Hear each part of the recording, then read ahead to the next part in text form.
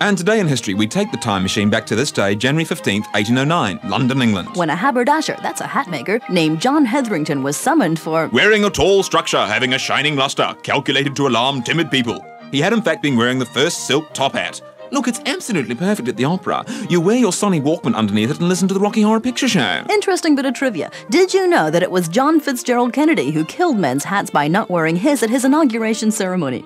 JFK, we take our hats off to you and leave them off for the rest of our lives as we pay respects to Lady Emma Hamilton. She was the beautiful mistress of Lord Nelson, the great British Admiral, and she died on this day back in 1815. Apparently, Nelson's last words had been, "Look after poor Lady Hamilton." But then only a few minutes before he'd been saying, "Kiss me hardy." And Emma died of poor Lady Hamilton. That's January 15th, today in history.